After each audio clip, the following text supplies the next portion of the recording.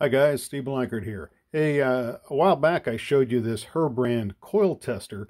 It was a short video, but I wanted to show you a little bit more, something else I've been doing with it. Not only is it for testing ignition coils, but it is also designed to test condensers.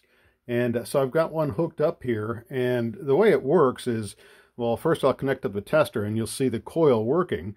That's for testing the coil. But for testing the condenser, what the instructions say is we hook up the condenser to the tester, as I've done here, and then I'll turn it to condenser position, and you look at the spark from the coil, and if the spark weakens, that means that the condenser is bad. If it doesn't change, then it's good, which is pretty neat. So it's really testing the condenser under load, unlike these little portable condenser testers, which are really nice. They're about 20 bucks on Amazon. They really are nice. But the thing that's nice with this is it's testing it under the actual load that the coil is running on.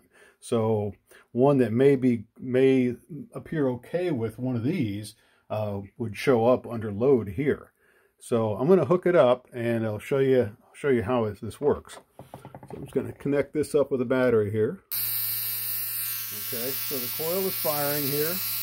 I'm going to adjust it up. It's enlarging the gap here. And that's pretty good there, okay? So, with the coil firing, condenser, now this is a condenser that I've tested bad before, but the coil is good. So, let me pull it down just a little bit. And I'm going to put it over the condenser and look at the difference. Look at how the spark is breaking up.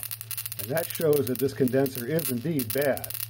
Put it back to the coil position and it fires really good. So it's just another neat old-time piece of test equipment from the 1940s that actually really works quite well.